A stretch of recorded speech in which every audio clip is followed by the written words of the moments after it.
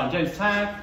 I'm going to talk to you about quantum computing, in fact quantum gravity computing, just to be a bit fun. And I'm going to do three things: the background motivation for why you'd want to do this, a report on our experiment, which we've been running for some time now, and just a discussion about what's involved in making a quantum gravity computer. What's the motivation for making a Penrose Hameroff Orch-OR quantum gravity device? If you find a way of unifying general relativity in quantum mechanics, you're almost certainly going to have to change the Schrödinger equation. If you modify the Schrödinger equation to make it non-linear, then you get the ability to make a computer that's more powerful than a Turing machine.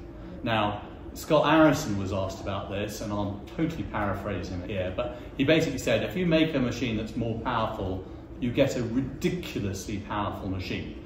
A bit like, you know, the monster from the Forbidden Planet, the Tempest, where it can do anything. My argument with him is that can't we have just a tiny bit more power without actually doing any significant damage to the fabric of reality? Why would you want a device like this? It could compute faster.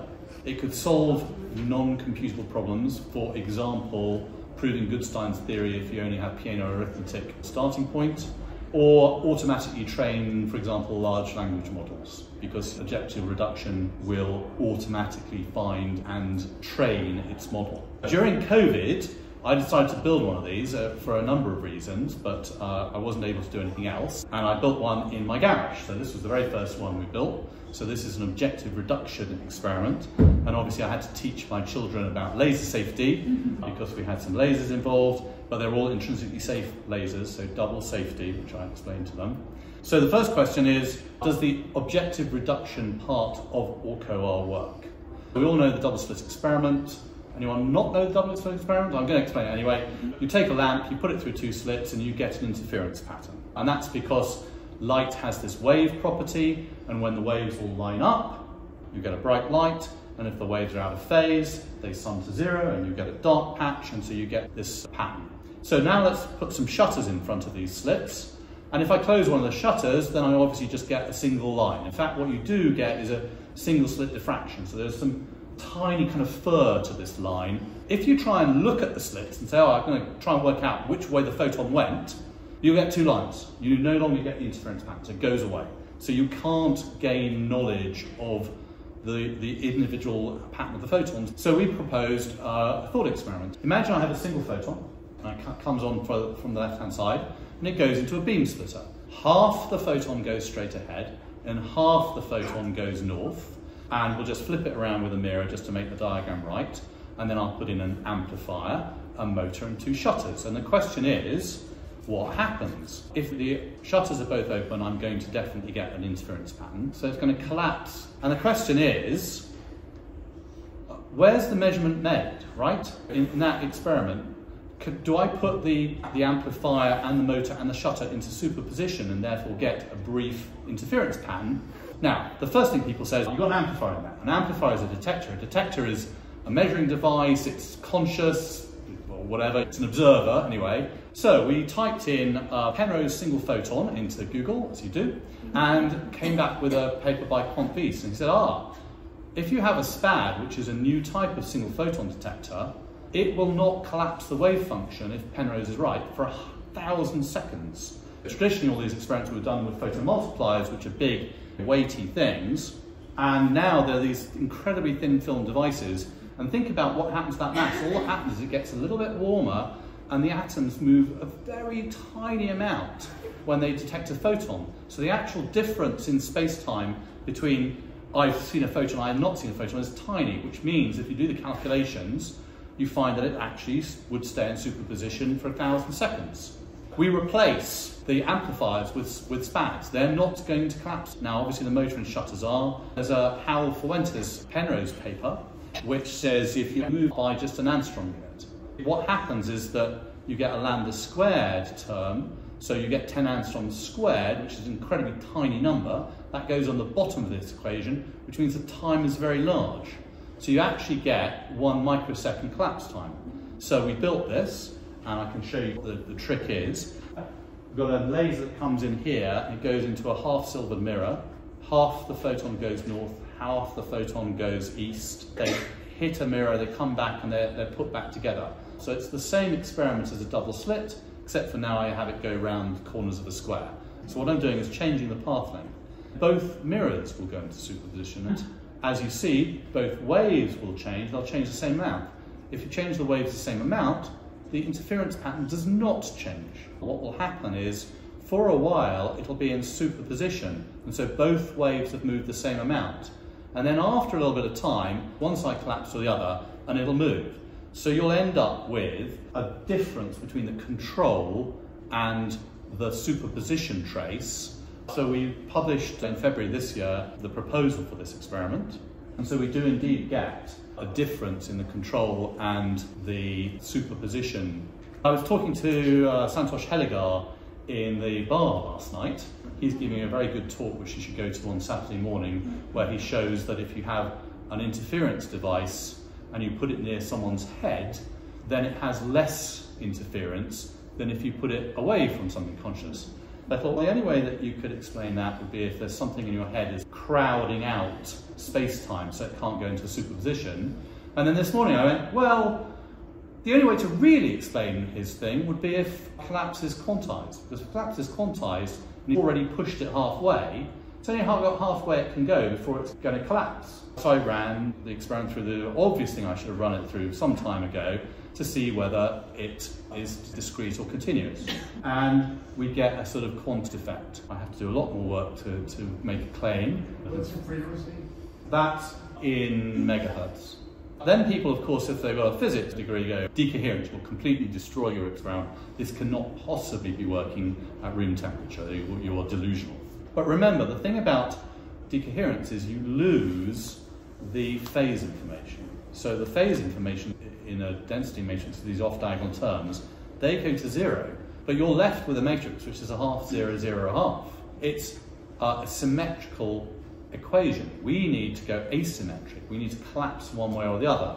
So we're arguing that this is like a Cheshire Cat experiment. We've separated decoherence, which shows one effect, which we're not bothering to measure.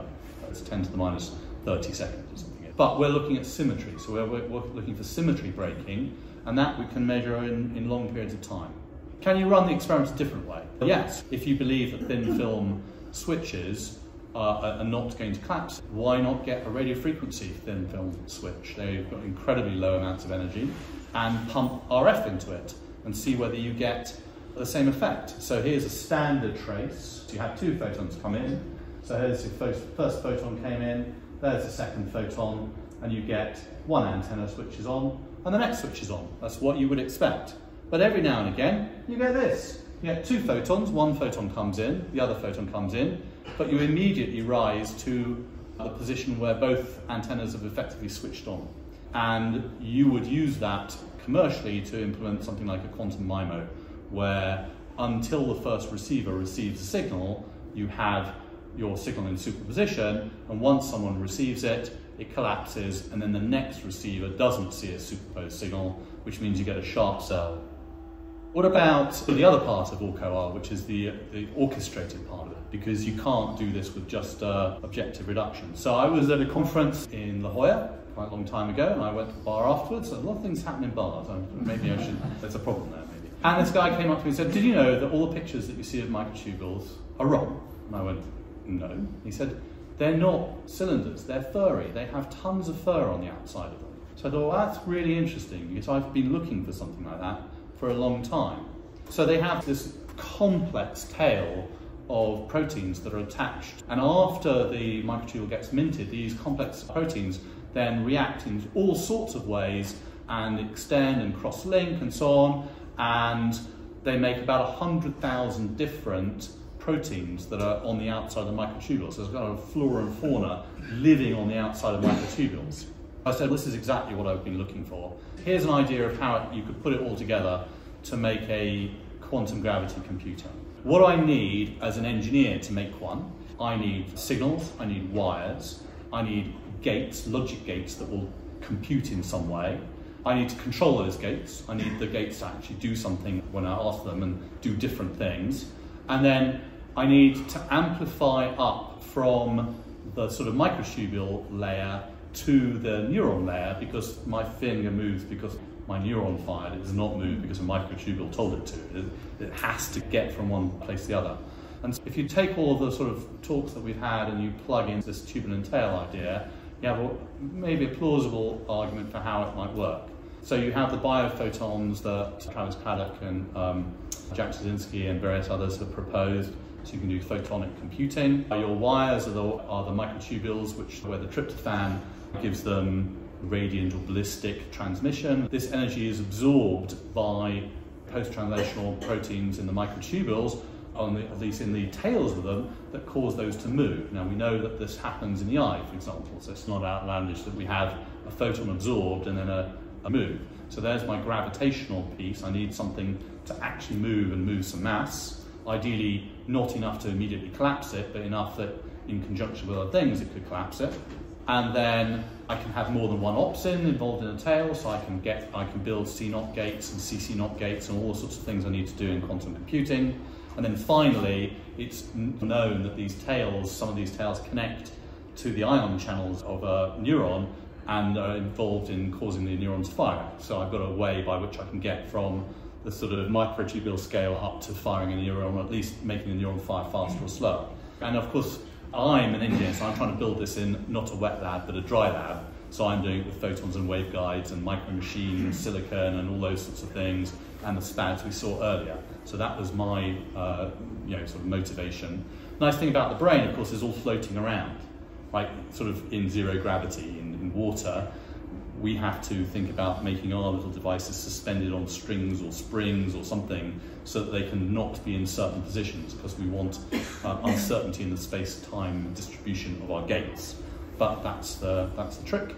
So that's what I've been doing for the last couple of years.